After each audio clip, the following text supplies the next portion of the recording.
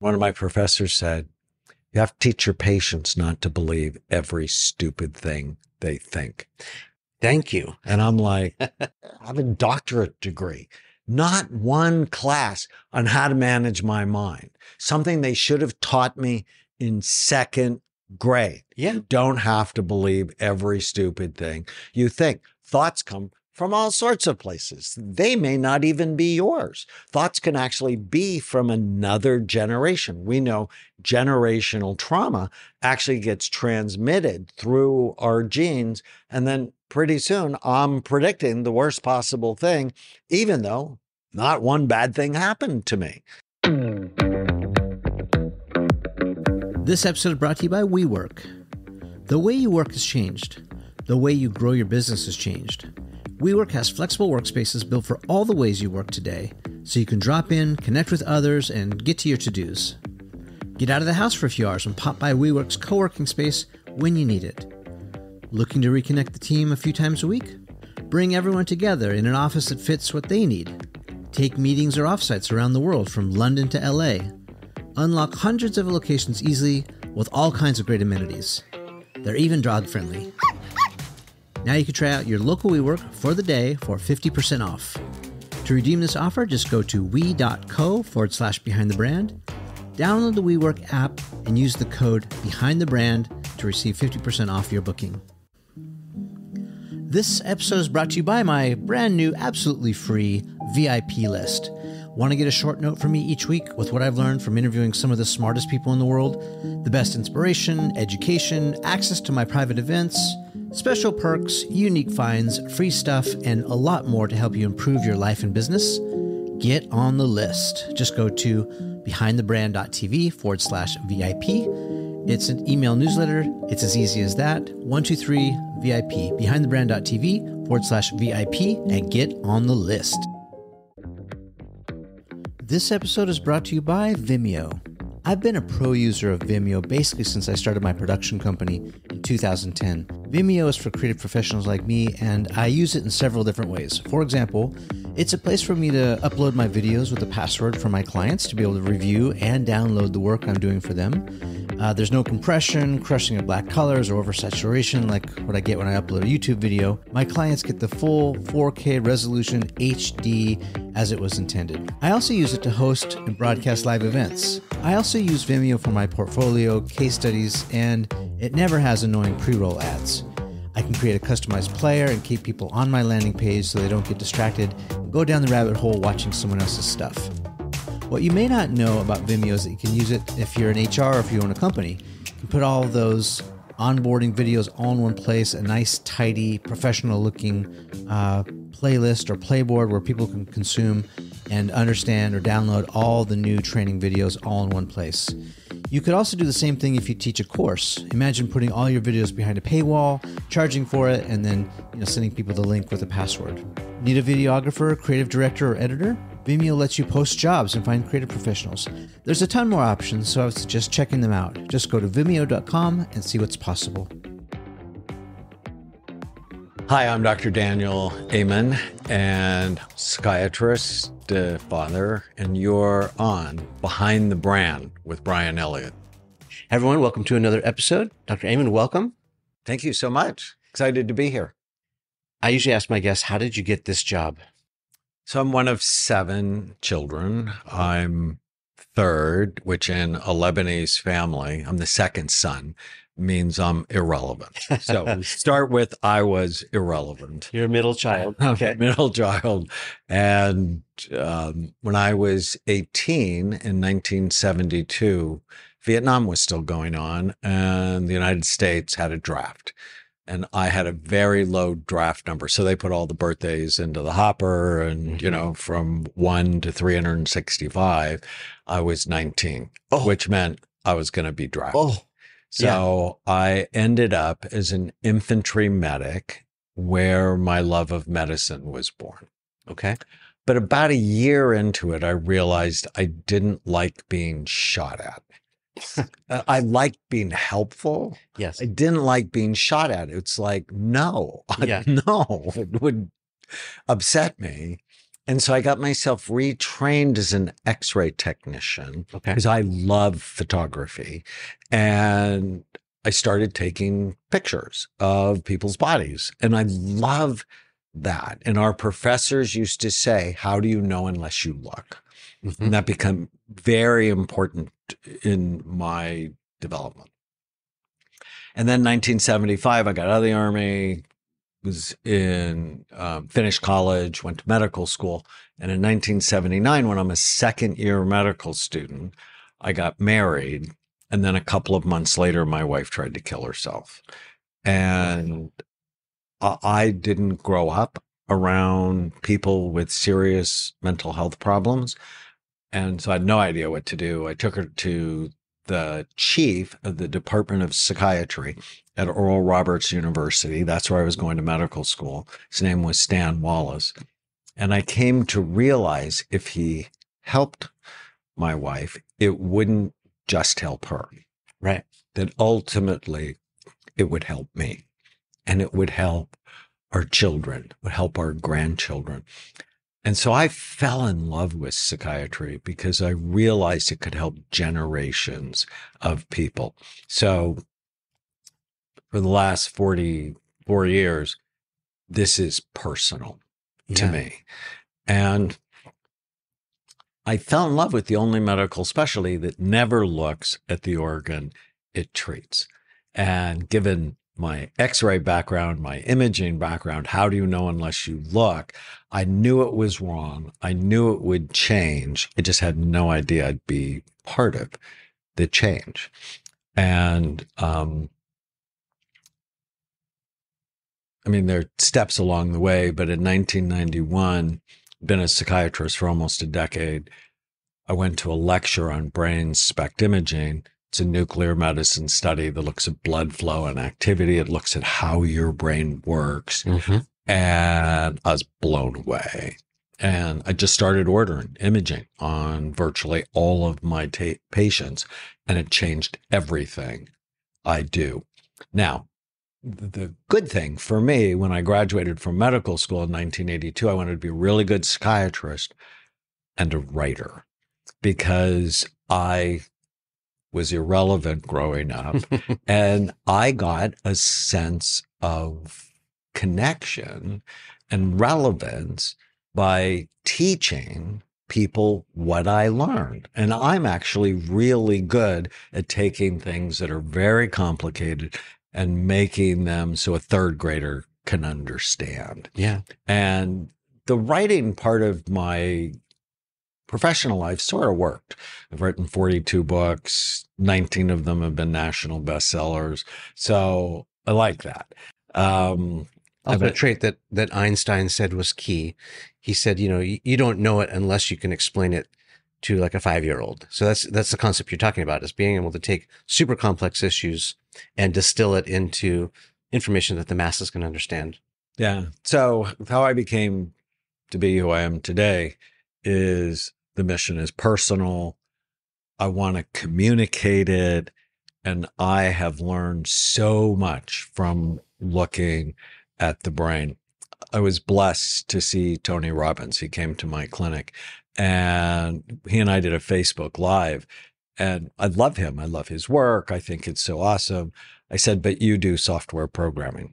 If people have hardware problems, it's not going to work. Right. And so get your brain right, then your mind will follow. And this foundational piece, hardly anybody ever talks about it when it comes to success, but it's the foundational element of success, because if your brain's not right, you're not right. Yeah. And I can co-sign that. And I'm sure everyone else who's watching and listening can as well. And that's the number one reason I wanted to have you here, is because it's personal for me too.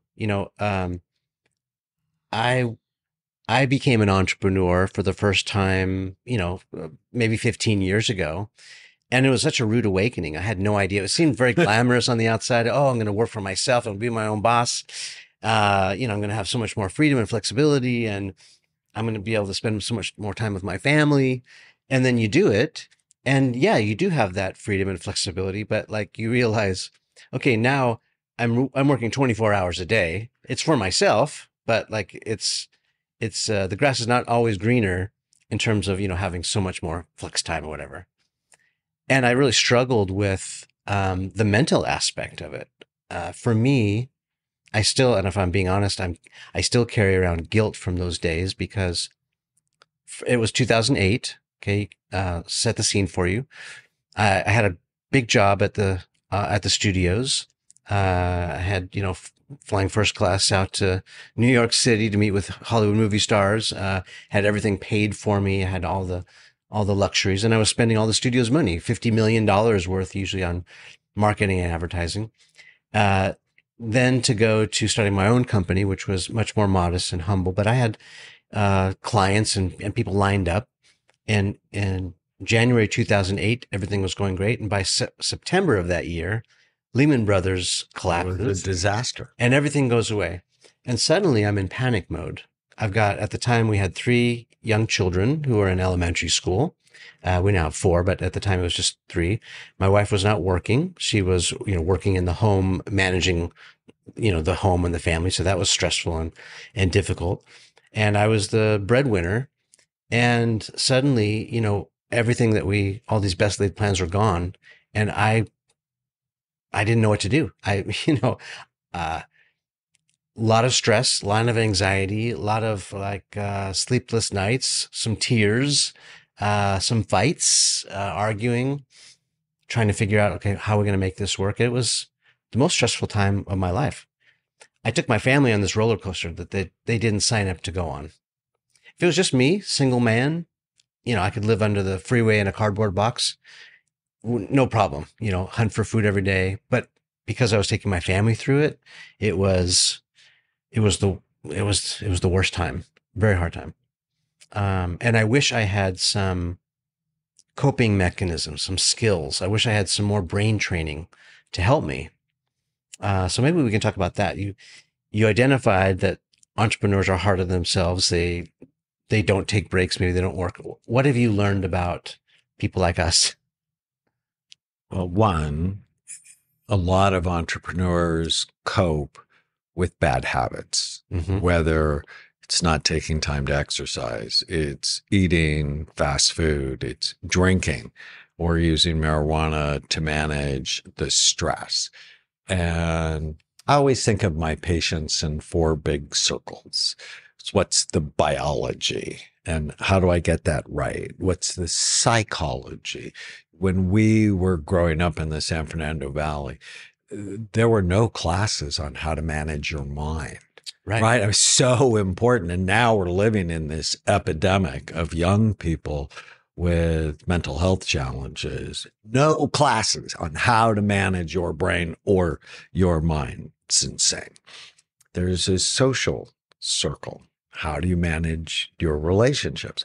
And there's a spiritual circle, which most psychiatrists won't touch, but it's so clear. It's like, why are you on the planet? Yeah. What is your deepest sense of meaning and purpose? And does your actions fit what your purpose is? Is it tracking with that? And so if we just look at some simple strategies, because I like to be really practical, in the biological circle, it's every day ask yourself, whatever you're going to do today, is this good for my brain or bad for it? Like I did an hour in the hyperbaric chamber today. And is like good for my brain or bad for it? It's totally good for my brain. Okay. Right. And what I've eaten today and what I've drank today is good for my brain or bad for it. It's good. And that's not about, oh, you should do this or you should do that. Because entrepreneurs don't like shoulds. It's about love. I love myself. So I'm going to put my brain in the healthiest place possible because then I'm a better leader. Yeah. And you're right. I mean, you're sort of calling it out. I'm even embarrassed to underscore it, that I don't think of my brain as an organ. I think about, my heart and my lungs and, other liver, kidneys, I forget about up here. This seems more like a muscle. It's the most important thing. I mean, It's the CEO of your life. Yeah. Right. And there's actually the front part of your brain. It's called the prefrontal cortex, is called the executive part of the brain because it runs things like goal setting and focus and forethought, judgment, impulse control, organization, planning, empathy, all the things a good CEO should be. Kind of important. Is the front third of your brain, which is why you should never let your children hit soccer balls with their forehead. You should not let them play contact sports where on average they get a concussion a year, like in football or hockey. Golf is good. Tennis is terrific. Table tennis is the world's best brain game. My son runs track. Track is awesome. Although one of my patients, and it's public knowledge, I do a show on Instagram called Scan My Brain.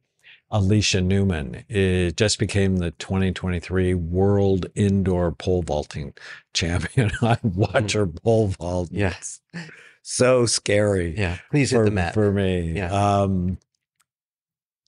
It's that one question, though. And I remember it's also public. I'm in Justin Bieber's docuseries Seasons because I've been his doctor.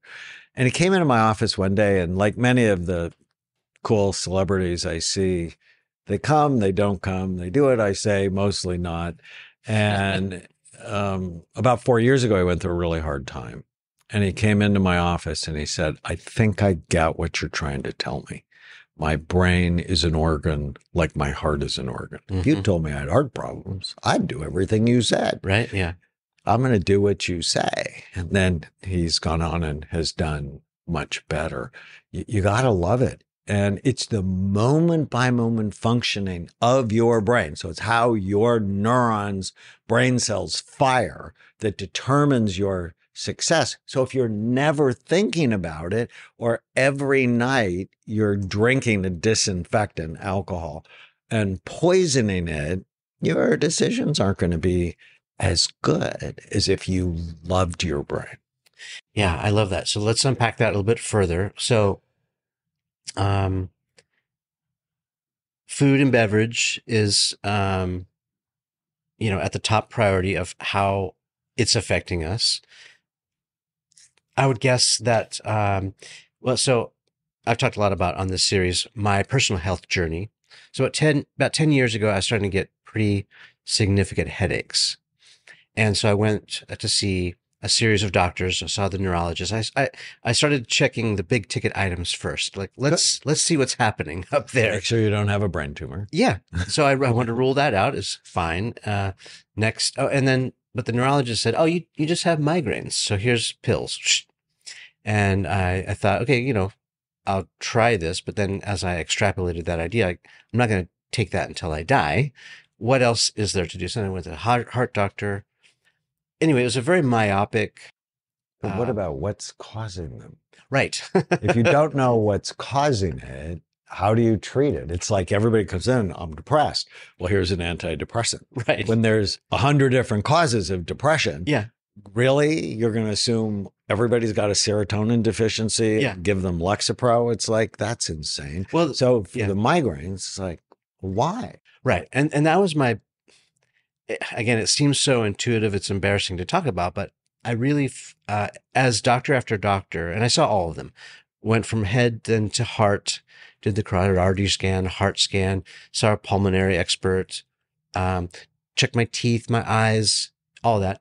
And each one had a very myopic view of their specialty, which is fine, understandable. But they didn't talk about the causes as much. And so I felt like I needed to take responsibility for my own health.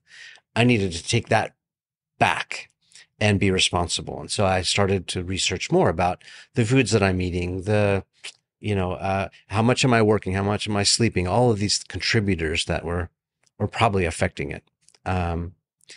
So you touched on food and beverage, alcohol, obviously. We're numbing with other or escaping with other things. What are some of the other? Mushrooms, they're in. Okay. Every interview, I'm like, what about psilocybin? And I'm like, and why is that a good idea? Yeah, people are. I get insights. It's like they're polluted insights. I read Will Smith's book, in February of last year, right before the Oscars, when his life blew up. Yeah. And he said he'd gone to South America and did ayahuasca 14 times. I'm like, well, that didn't fix anything. Wow. Obviously, if you're slugging Chris Rock on national television. Yeah. There's so many things we do to feel better now, but not later, versus let's do what makes me feel good now and later. And whenever I think of migraines, I mean, the first thing I do is like, what are you eating? What are you drinking? How are you sleeping? Do you have an infection? Like, I'm glad you got your teeth checked. That's important. And then let's go on an elimination diet just for like a couple of weeks. Yeah. And, eliminate gluten, dairy, corn, soy, artificial dyes and sweeteners and alcohol. Yeah. And then see how you feel. Yeah. And so many of my patients, their headaches go away. And I'm like, well, let's just add one thing back and see if we can find the troublemaker. Yeah. What happened for you? That's exactly what happened. I thought it was stress and anxiety. Mm. It turned out I did do a sleep test that I had mild apnea.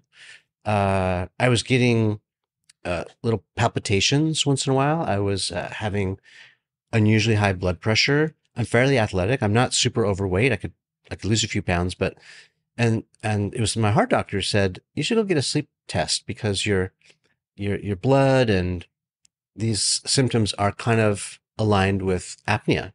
And I didn't know much about it, but long story short, I lost 10 pounds. I got a new bed.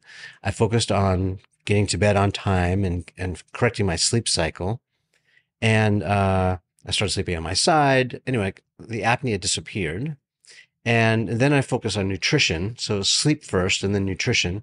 And I started taking out all the things that were making me feel terrible, whether that was the donuts or the desserts. Took all that out. And I started feeling myself again. And I still get a headache once in a while, but not like I was getting before. And it was sleep and nutrition. Then I put in exercise, and I was more diligent about that. And putting those three things together for me it cracked the code for my DNA. Other people who have migraines should look into something called the Irlen syndrome, IRLEN, for people who've had concussions in the past or people who are light sensitive. Wearing colored filtered lenses make a huge positive difference. And there are few miracles in psychiatry. That's been one for a lot of my patients when they learn that, okay, I have a visual processing issue and certain colors of light activate my brain. Wearing the lenses, helps so much. So they can learn more about it. It's free. Irlen, IRLN.com. Take some of the self-tests. Great pro tip. I also met Wim Hof, and Wim convinced me to start, baby steps with cold showers, or at least, start with my normal shower and turn it cold at the end. And at least that gives me energy. It makes me feel good. I don't know if it's placebo. What's your take on cold therapy? I think there's evidence that it can help. It can help decrease inflammation. The more inflammation you have, the more headaches you're going to have, the more pain you're going to have. I'm not a huge fan of suffering, but so my wife likes this. And so she'll go in the pool when it's 50 degrees. Okay. And, every 10th time I'll go with her, I'm like, okay, my knees hurt today. Let me go see if that helps. Yeah. Or I'll frequently, because I understand the research is good, but there are all sorts of ways to get healthy. Right. And so that's one way if people like it. I think it goes back to that question, is this good for my brain or bad for it? Boosting dopamine is generally good if you're doing it in healthy ways, and cold showers or cold plunge will do that. But I like to drip dopamine, not dump it.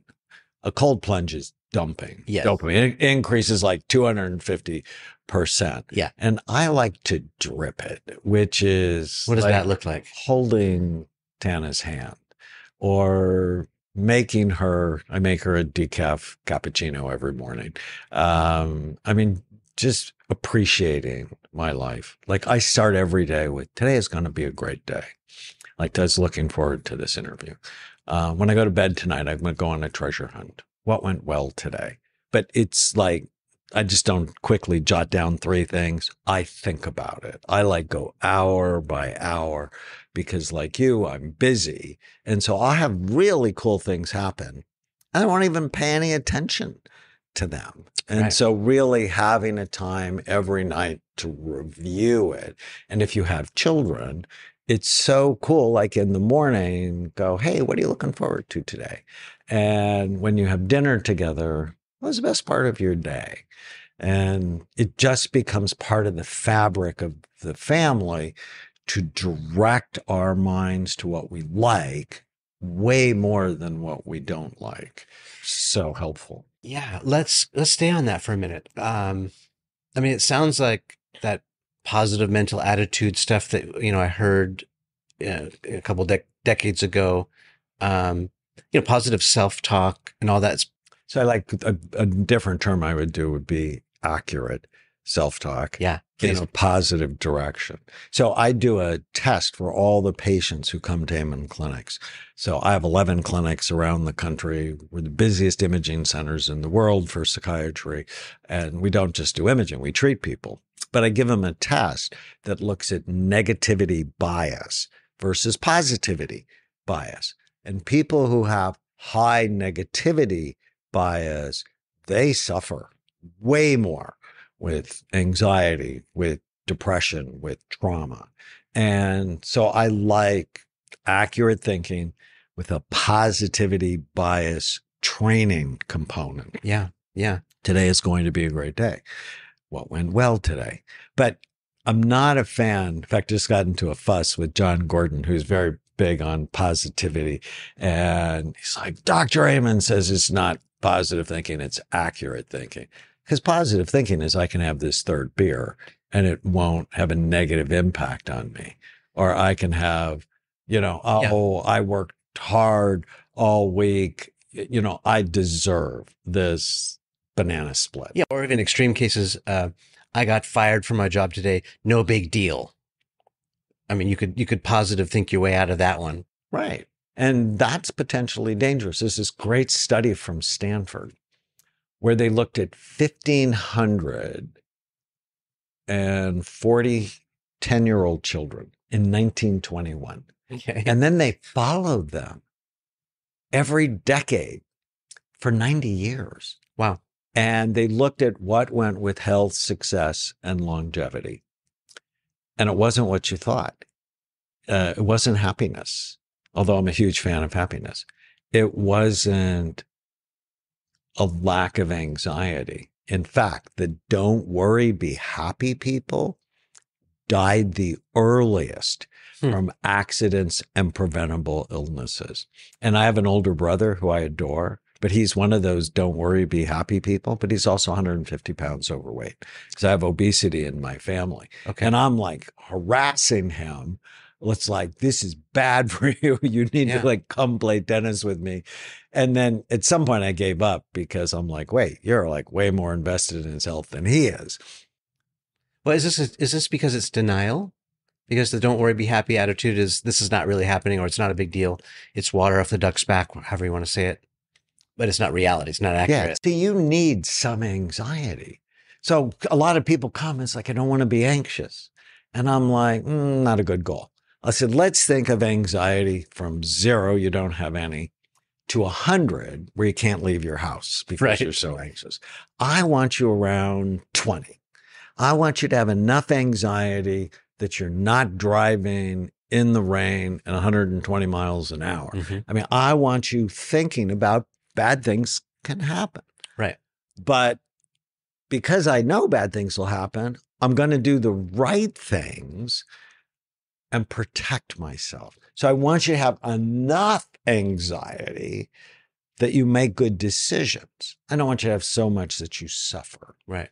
But low anxiety people suffer way more than everybody else because they end up filing for bankruptcy or they end up dying early from obesity or diabetes. And we're on this whole new, you can't talk about obesity, right? Can't fat shame anybody. I published 3 studies that show as your weight goes up, the size and function of your brain goes down. So when I talk about it online, I get all these haters, and I'm like, my favorite New Testament verse is John 8:32. Know the truth, and the truth will set you free. When I figured out that connection, first through an article from the University of Pittsburgh, I lost 25 pounds.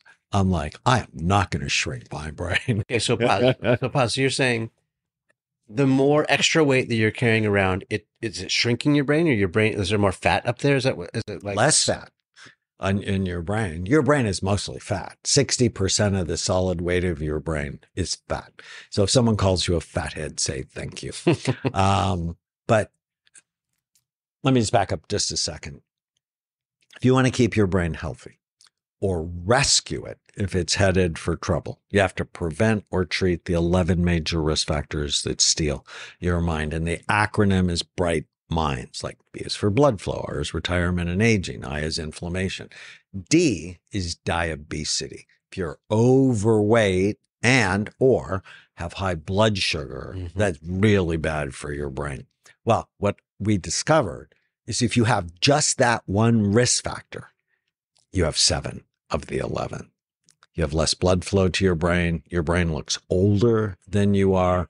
Fat produces something called inflammatory cytokines, fat stores toxins. This is problematic. Fat takes healthy testosterone, really important, especially for men, and flips it, actually changes it to estrone, which is a cancer-promoting form of estrogen. And so if we look at our society, that 50% are diabetic or pre-diabetic, 72% of Americans are overweight, 42% of us are obese. This is the biggest brain drain in the history of our democracy. Yeah. It's insidious. I'm not aware of it. I mean, that's shocking to me that you say that. But now I want to go out and maybe lose a little bit more weight. Yeah, I coined the term the dinosaur syndrome. I almost wish I didn't. But, big body, little brain. You're going to become extinct. We need to get much more serious. So the whole supersize me campaign with fast food restaurants is just a disaster. And it's not only calories, it's partially calories. This is 1982 on average, Americans drank 225 calories a day. Today, they drink almost 500 calories a day. That extra 250 calories a day will put 23 pounds of fat a year on your body. Yeah. So no wonder we're always trying to lose weight. So the fastest way to lose weight is stop drinking your calories. Right. Let's stay on that for a second and walk me through, your morning routine and what you're having for breakfast. What are you eating breakfast, lunch, and dinner? What do you think about intermittent fasting, that kind of thing? So I mostly do intermittent fasting. Okay. I'll have a decaf almond milk cappuccino in the morning. I make that for my wife. I'll also have a glass of water and squeeze in half of a lemon. And I'm spoiled. I'm always finding ways to make myself happy. There's a company called Sweet Leaf. I have no financial interest in them, although I should. They make like 10 different flavors of stevia. And my favorite's chocolate. I like travel with it. Like I'm on a plane, do you want something to drink? Sparkling water. And then we'll put a couple of drops of chocolate stevia and I'm happy as a clam. Yeah. So water with lemon, decaf, cappuccino, almond milk. Then I won't eat probably till 11 o'clock. And I make myself a protein shake. I have a company called BrainMD. We have wonderful protein powder that's got no crap in it. What kind of protein vitamins is it? A whey protein? It's plant protein. So it's a mix of pea and pumpkin protein. Tastes awesome. And it's got like no sugar. Where if you look at most protein powders, they have all sorts of crap Yeah. in them.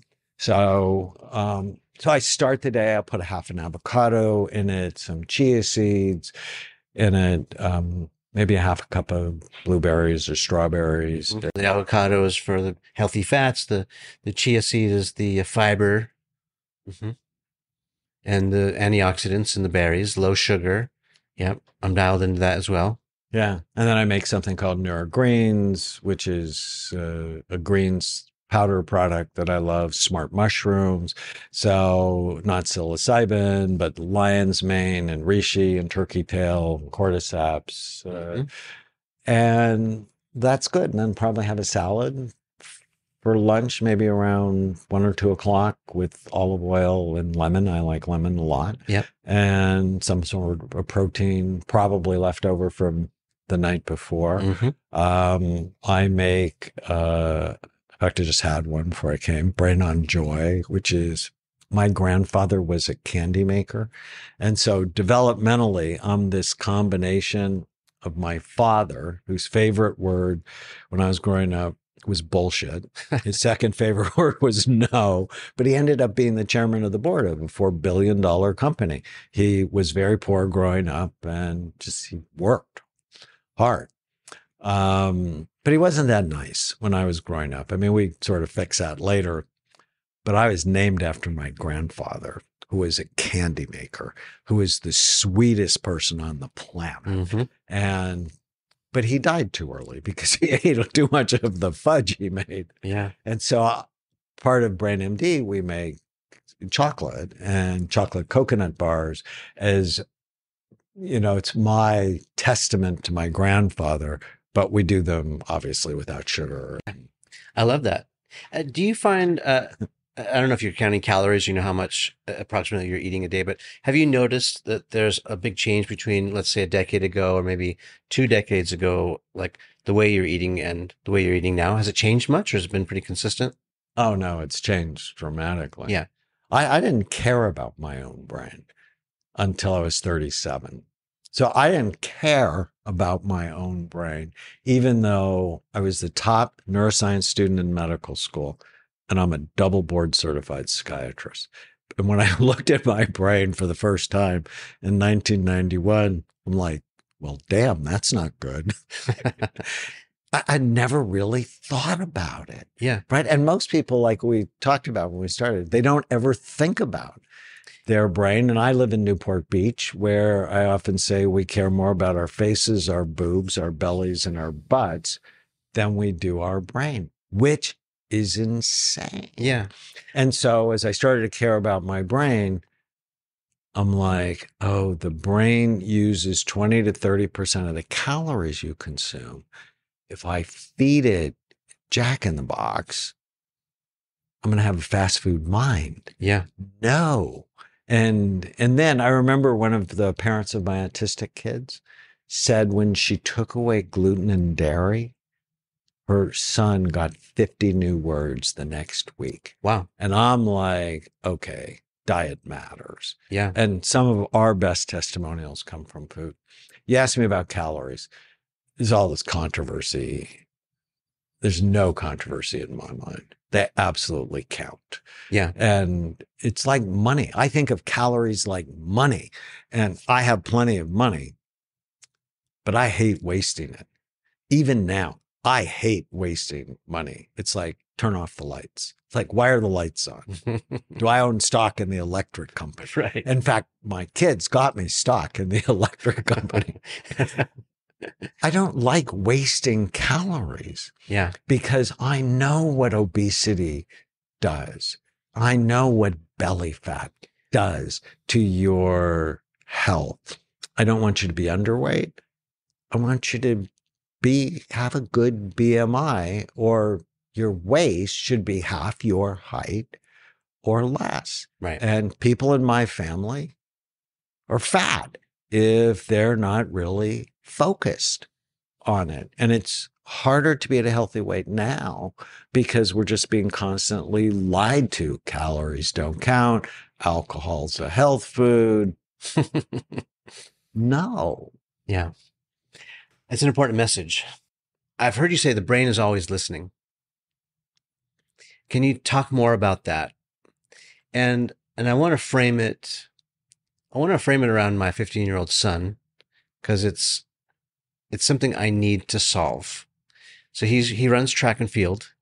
He runs the 400, occasionally runs the 800 and the mile. But right now he's running the 400, which is an all-out sprint once around the track.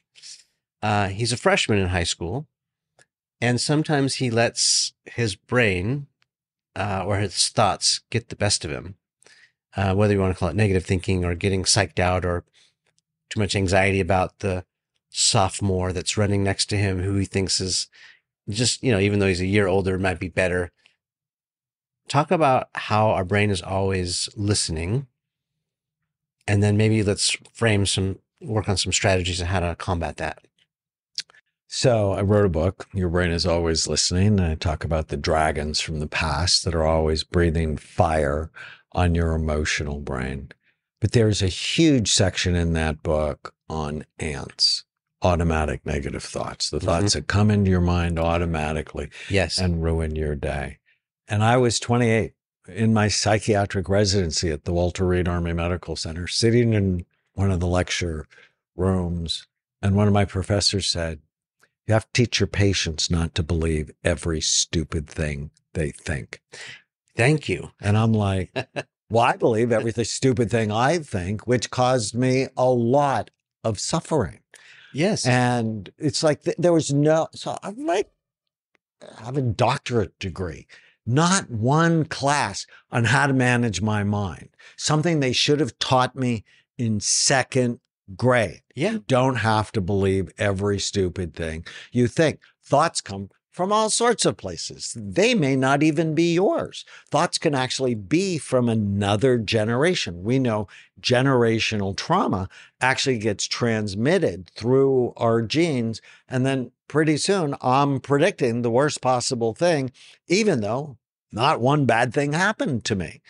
And so they come from past generations, from the voices of your mom, your dad, your siblings, your friends, your foes, the news you watch or the music you listen to.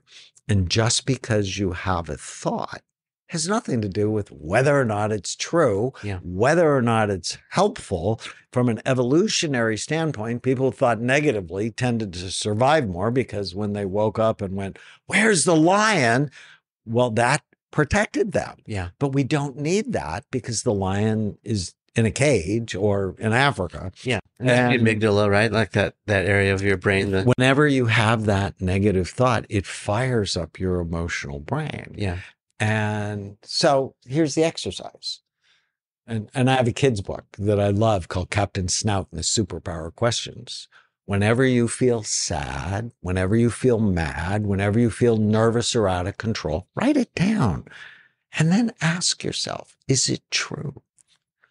And then write the opposite of that thought and go, I wonder if the opposite is actually true too. Mm-hmm.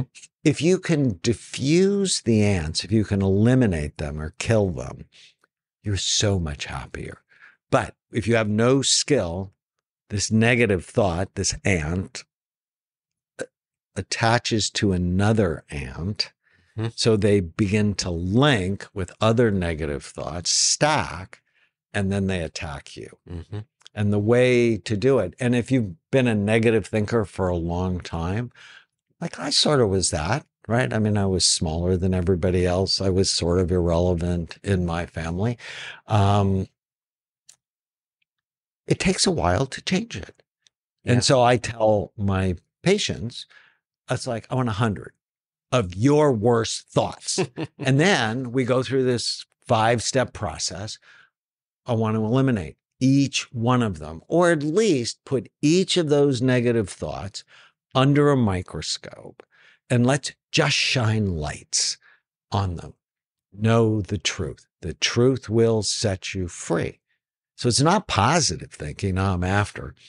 It's accurate thinking Right. with positive spin, right? In Philippians 4:8, I love using New Testament stuff. I did a big program with Rick Warren and Saddleback Church called the Daniel Plan. We're getting Sure. thousands of churches to do this program. But Philippians 4:8, think. So this is a direction from the Apostle Paul. Think on whatever is true, right, good, lovely, excellent, worthy of praise. Let your mind dwell on this thing. And it's hard if you're watching social media.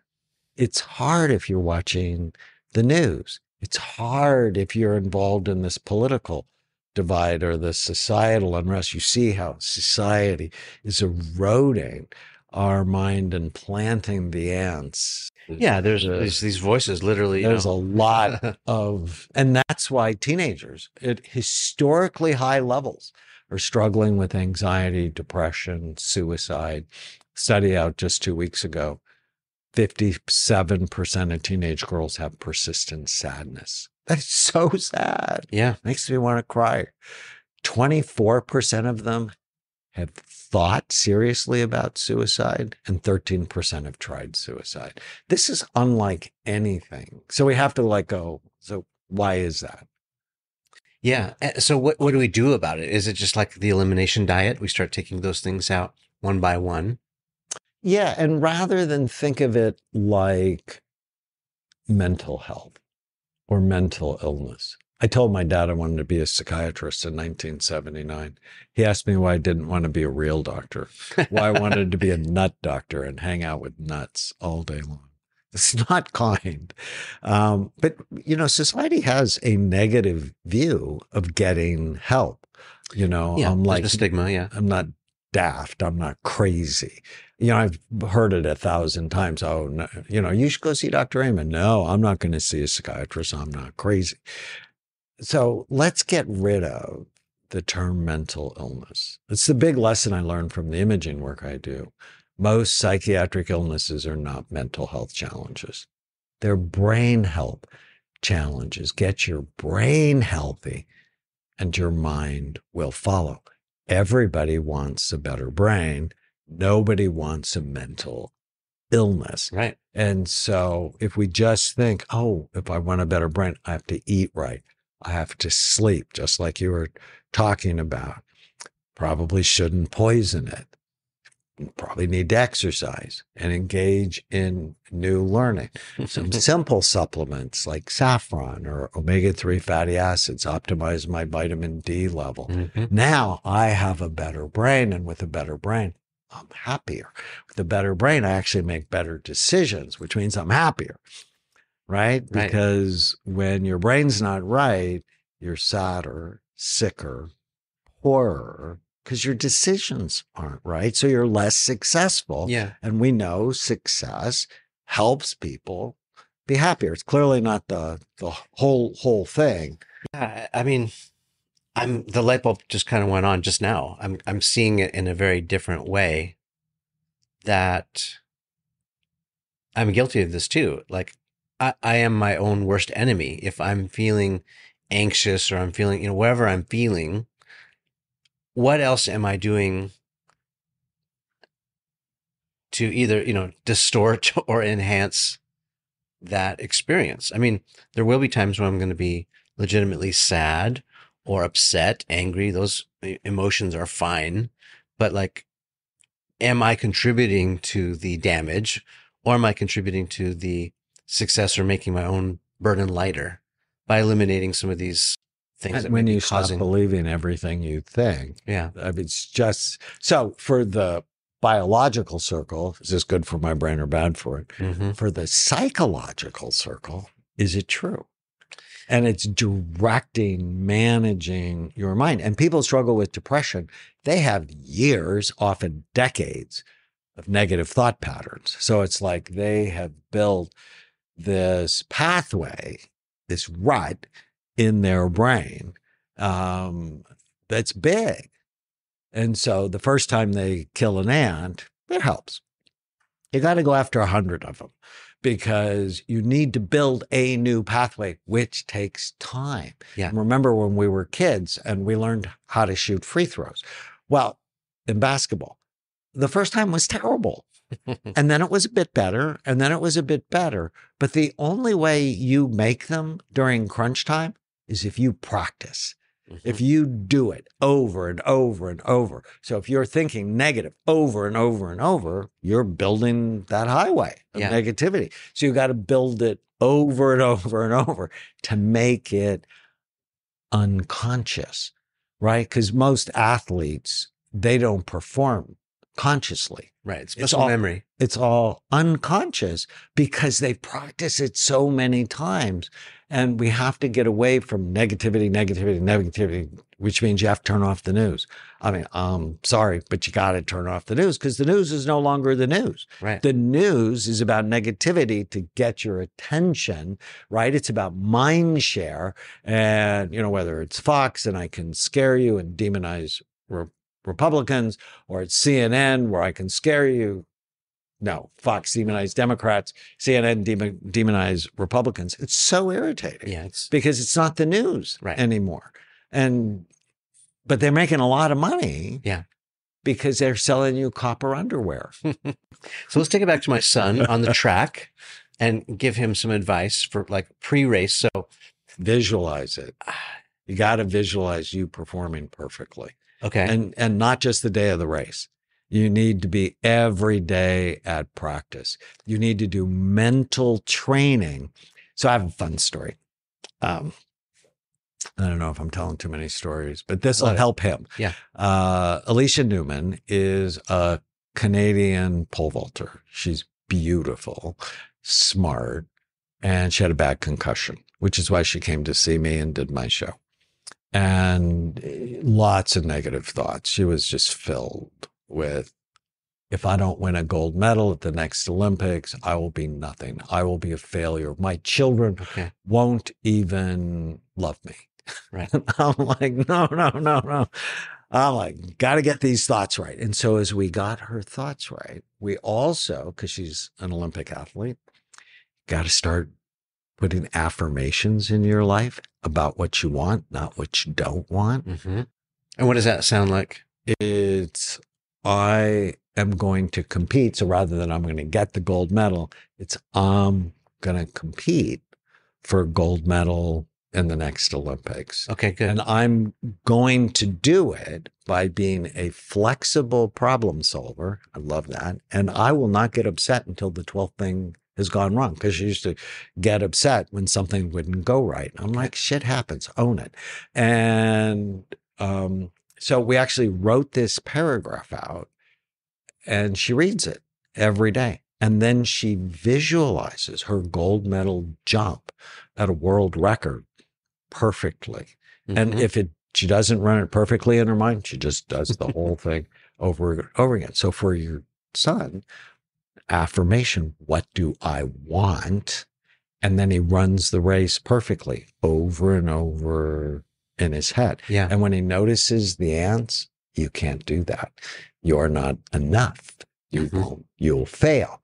You write them down and you correct them. Mm-hmm. And the more you do it, the better you become. And she was just named the 2023 World Indoor Pole Vaulting Champion. I was like so proud of her. Yeah, that's amazing. So tell me whether or not this advice is on point or not. So the advice that I give him is, okay, I know you're thinking about, what place you're going to come in. I said, just focus on the process of running, like get your form as good as you can make it. Do your best, but like just focus on the doing, and then whatever the result is, as a result of you doing your best, is what it is. So if you can walk off that track and say, my form was as good as I could do today. I ran as fast as I could. Whatever exertion I gave, then you've done your best. And then it could be. So I like that. Fifth place or first place. The goal shouldn't be to win. The goal should not be to be the best.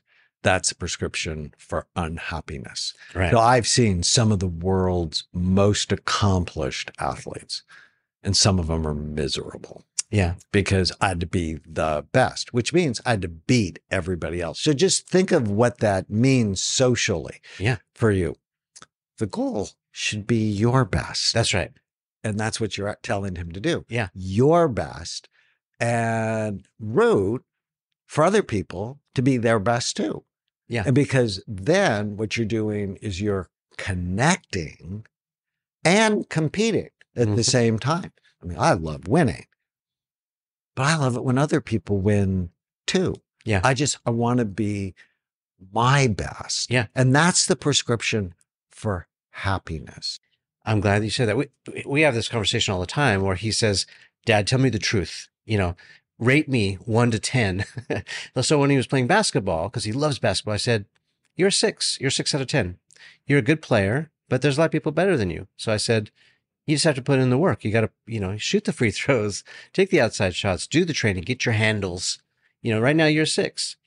And he played flag football. And when he first started, he was just 6 years old, 7 years old. And, he wasn't a very good player, and we worked on it. And every year I'd give him a better score. And I was honest with him. I would say, you run fast, but you got terrible hands, or, but we would work on it. And so he trusts my judgment. And I said, with regards to his running, I said, you have the opportunity to be a 10. You're that good, but it's the mental part you got to put together. You're psyching yourself out. You're telling yourself negative thoughts. You're letting the ants win. And I said, if you just focus on the process, if you just focus on your form and your training, I wouldn't doubt that you'd come, you'd get the ranking that you want in your mind, but don't even focus on that. Just focus on the process of doing it, and then let your natural skill, show you the results. So another thing to say to him is every day we win or we learn.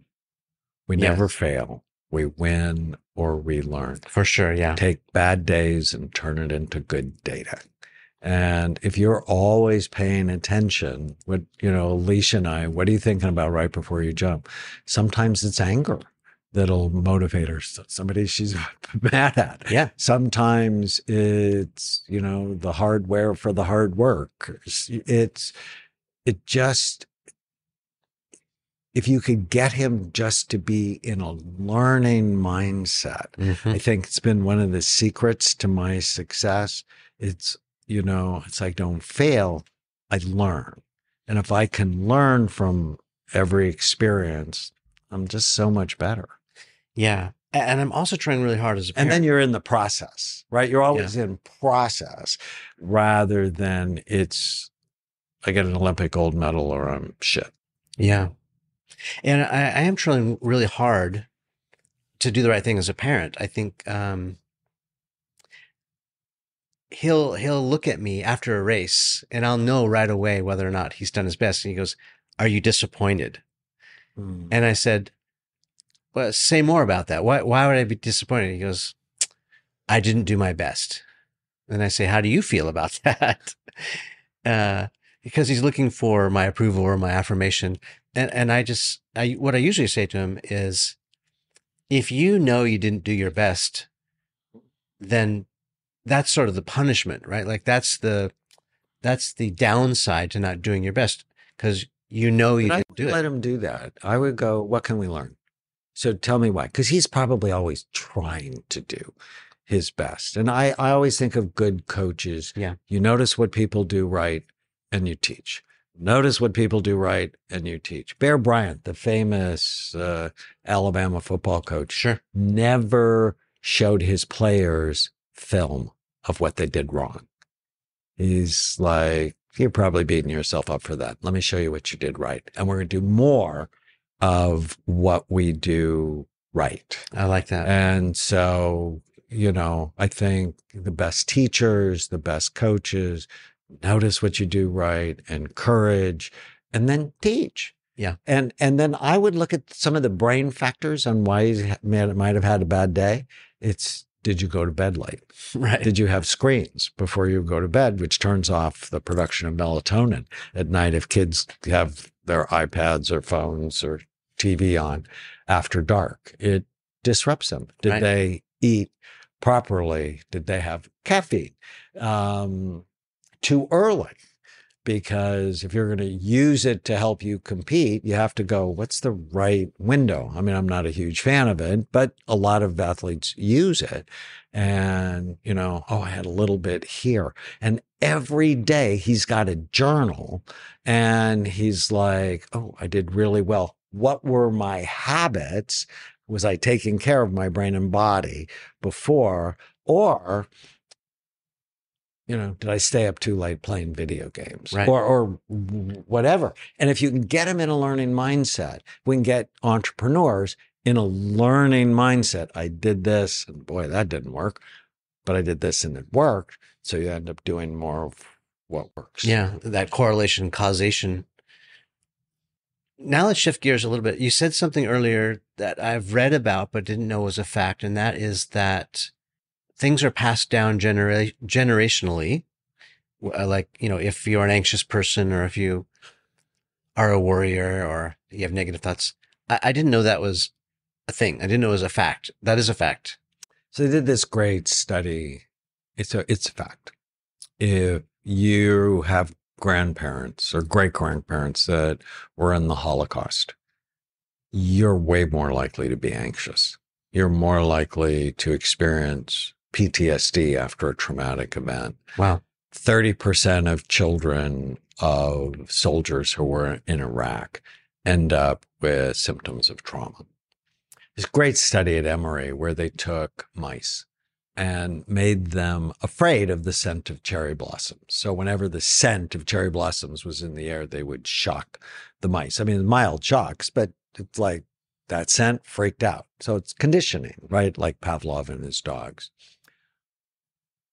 That's not a surprise. The surprising thing is their babies were afraid of the scent of cherry blossoms. Yeah. And their grandbabies were afraid of the scent of cherry blossoms. You want to take care of your trauma before you have children.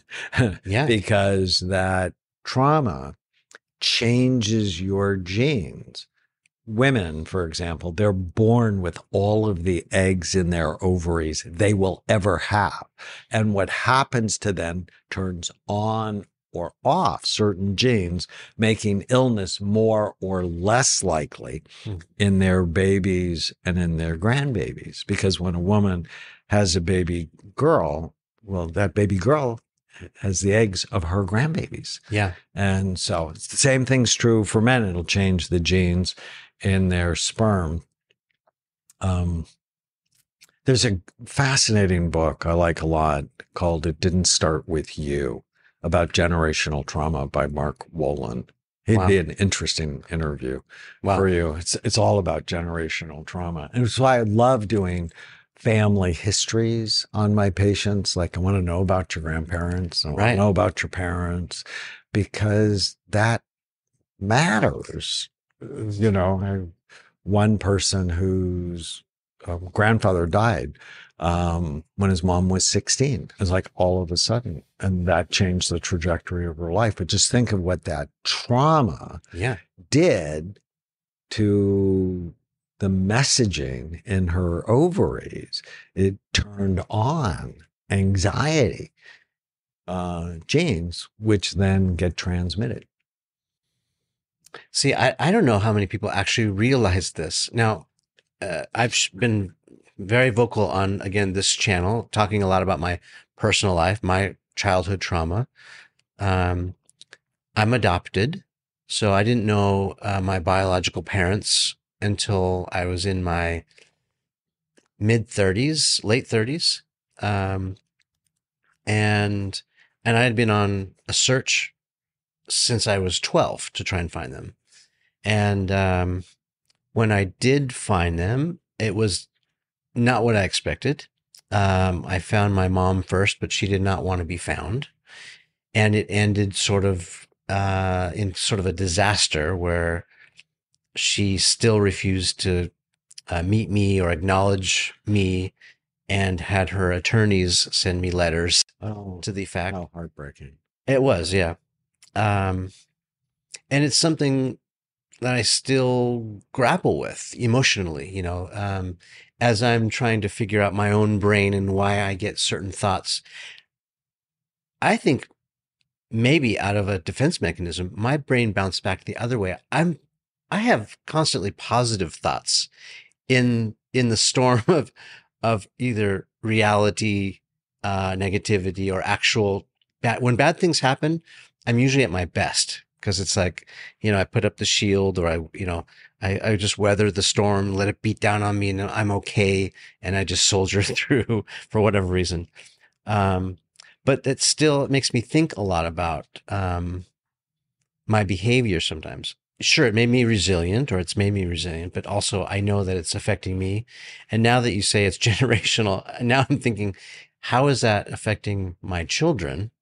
I found my dad eventually, and my dad was different. He was sort of a hippie in the 60s, very liberal minded. And when I found him, he was very open to meeting me, and it was a great reunion. And then he explained all about meeting my mother, and that explained a lot about her behavior too. She was very private. Her family was very religious. She was Christian. He was Jewish. They took the relationship too far in high school. She became pregnant. Her parents were not thrilled that she'd become pregnant and not married, and she was 17.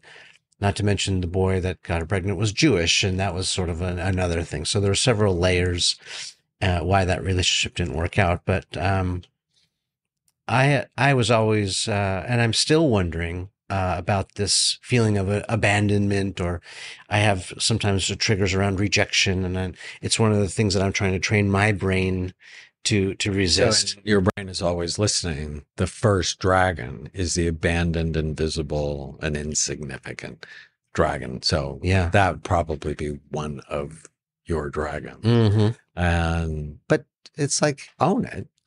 Yeah. Deal with it. And then, there's a great saying, argue with reality, welcome to hell. And it's okay, that happened. What am I going to do about it? Right. Right. And that's why I love this word responsibility. Never means fault.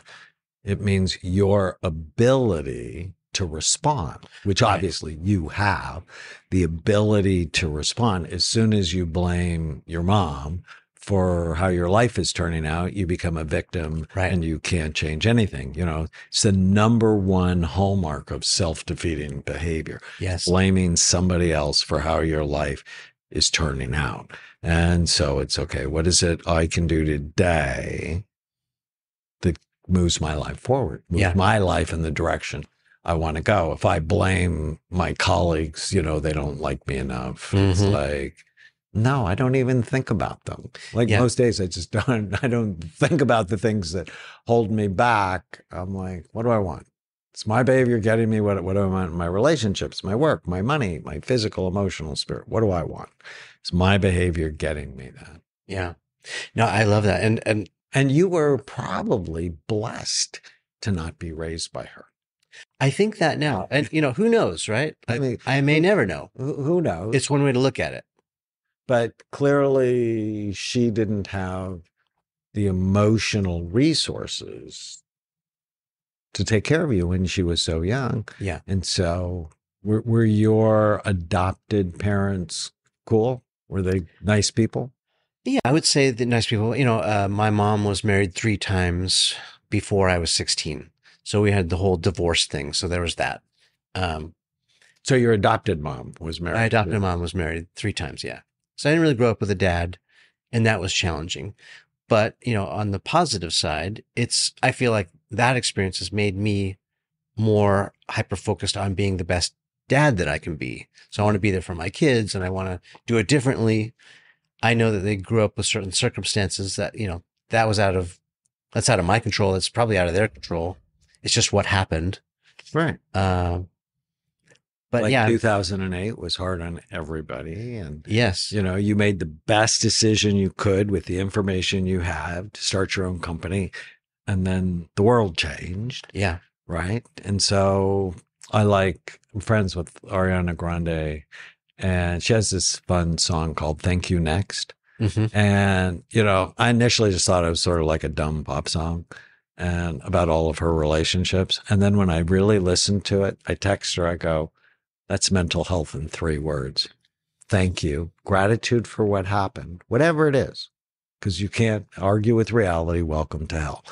Gratitude, looking forward. Yeah. Right. So the pandemic is clearly an awful thing, except those of us had kids. The kids were hostage in the house. I had more time with my kids. Yeah.